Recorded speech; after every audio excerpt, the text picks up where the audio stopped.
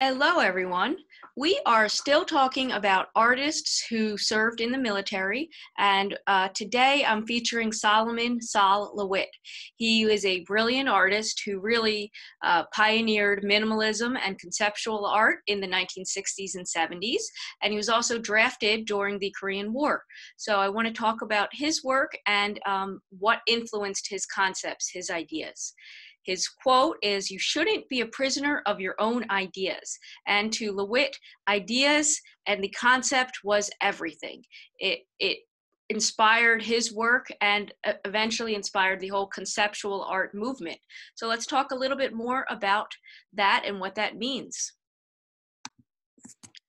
So before we dive into conceptual art, let's talk about LeWitt. He was born as the only child to Russian Jewish immigrants.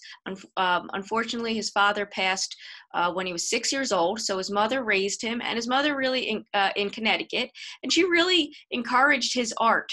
He received his bachelor's in fine arts from Syracuse University in 1949.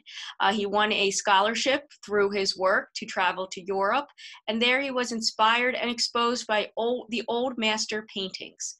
Shortly thereafter, he was drafted into the U.S. Army during the Korean War in 1951.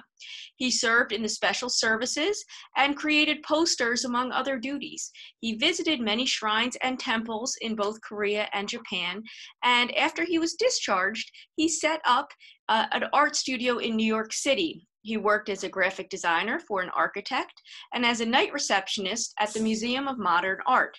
This too continued to inspire his work. In the 1960s, he embraced the idea that was very radical at the time, that the concept behind a work of art was as important as its physical form. Using only pencil-drawn lines, he would create these ideas for arrangements for his work to be executed following written instructions. The idea was paramount.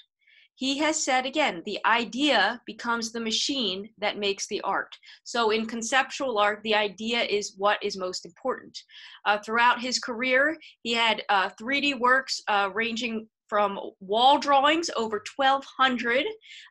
He created hundreds of works of art on paper that then became structures and forms into towers and pyramids, all sorts of things. So he was a very prolific artist. You can see a couple of his works as I've been talking on the screen, but today I want you to honor and study Sol LeWitt. Enjoy your day, and we will continue on with more artists tomorrow.